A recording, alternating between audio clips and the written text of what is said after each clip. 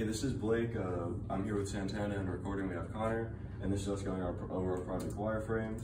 And the initial problem was people over the age of 65 struggling with mental health issues without a good place to relieve their feelings. So what we're going to do with our app PonderMind, this is a place for you to let out your feelings. This is really for like people over 65. And what else we're trying to do is we're going to try to include like light workouts and stuff that help relieve stress.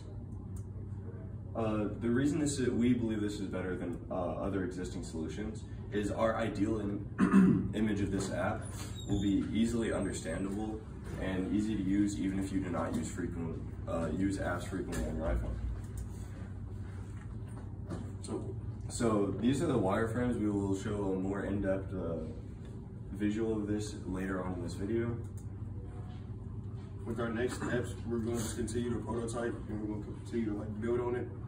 And with a little more detail, we feel like we'll have a great app for the age range we want for it. I'm Connor Timbolesky. This is my app called PonderMind. It is a wellness app by Humana. I like to take care of the green from Humana. I added my own take of orange on it. If you can see here, I gave you a place to enter your email and password. I wanted to make it non-invasive. I wanted it to be welcoming, so I kind of rounded out the edges here. I also made a place where you can sign in via Google, Facebook, or Twitter. And you have an option to forgot password register now in terms of additions. I thought every app should have that, so I added that in my own app. Moving on, here is the main part of the wellness app. Again, this is a wellness app, so it's going to want to know how you're feeling.